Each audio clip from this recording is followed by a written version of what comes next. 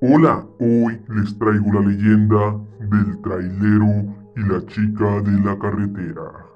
Esta leyenda es seguramente una de las más famosas y populares historias de terror por diferentes países. Una noche, Mario conducía a las 12 de la madrugada, cuando su tráiler se va acercando a una neblina muy espesa. Él va conduciendo por una carretera desconocida. Las luces del tráiler empiezan a alumbrar muy poco y a parpadear, ya que la neblina apenas y lo deja mirar.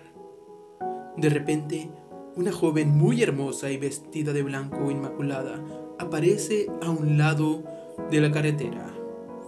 La chica permanece inmóvil y el conductor cree que le está pidiendo raite. Entonces él decide invitarla a subir. La misteriosa y hermosa joven accede a subir, pero lo hace en silencio. Durante el recorrido, Mario trata de hablar con ella, pero ella simplemente no responde. Hasta que en un momento dado, la hermosa joven decide hablarle y solo le dice: Ten cuidado con la curva. Ahí fue donde yo morí. el joven gira a mirar a la chica, pero descubre que no hay nadie ahí.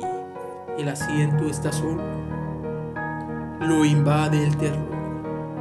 Grita de miedo, porque en la cabina todo empieza a girar como si lo invadiera mucho aire, pero tiene las ventanas arriba. Y cuando vuelve a mirar hacia la carretera en la curva, mira a la chica que está ahí. Pero ya es demasiado tarde, porque entonces él cae por el acantilado, perdiendo la vida y el tráiler.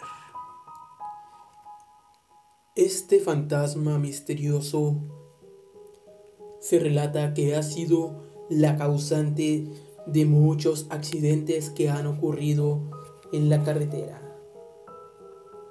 Por eso ten cuidado a quien le das raite, y más en la madrugada si vas por la carretera.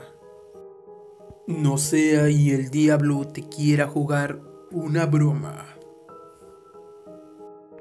Eso ha sido todo por hoy. Espero y les haya gustado esta leyenda. Si es así, no olvides darle like y suscribirte al canal. Saludos para Fernando Saula.